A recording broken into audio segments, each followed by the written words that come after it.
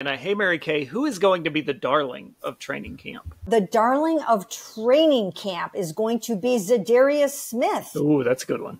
He's kind of got some of that Jadeveon Clowney sense of humor where he's always kind of holding court with the guys and he's got people around him laughing. And so I think you're going to see a lot of that. I think he's a big kind of booming presence. And I think you're going to see him coming off the ball very quickly. He's really going to show out and be a very visible presence in camp. How about Marquise Goodwin? That's a good one too. He'll make some big plays. He'll make some kind of wow plays. And then he's going to talk trash and he's going to celebrate and he's going to put on a little show. I think he's got some personality to him. He's got a little bit of flair. I think Marquise could be one of those guys who, like you said, puts on a little bit of show during training camp.